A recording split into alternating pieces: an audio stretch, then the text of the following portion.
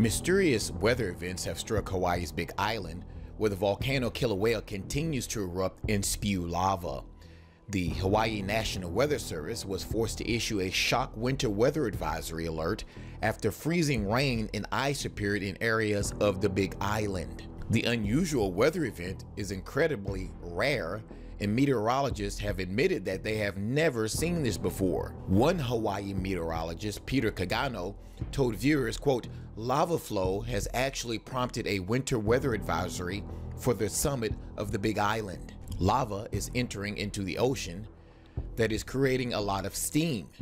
As the steam rises up, it cools and falls back down as freezing rain and fog. I have never seen this before. This has sparked a winter weather warning for above 12,000 feet. There are ice on the roadways, so this is creating dangerous conditions. This weather is yet another unusual byproduct of this lava flow that continues to emerge." According to the official advisory, recent observatories from the summit of Mauna Kea, 72 miles from Kilauea, indicate below freezing temperatures are bringing freezing fog and rain.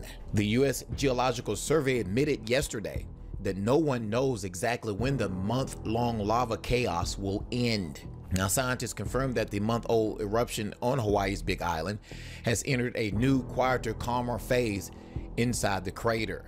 Now, the last update revealed that lava fountains of 200 feet are continuing unabated. Strong winds are pushing volcanic emissions, or VOG, to smaller islands nearby. VOG is a harmful air pollution that results when the sulfur dioxide mixes with oxygen and moisture around the island. The volcanic disaster is believed to be the most costly and destructive in U.S. history.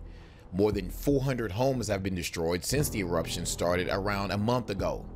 The latest lava flow appears to have created nearly a mile of new land of Kapoho Bay, according to officials from the U.S. Geological Survey.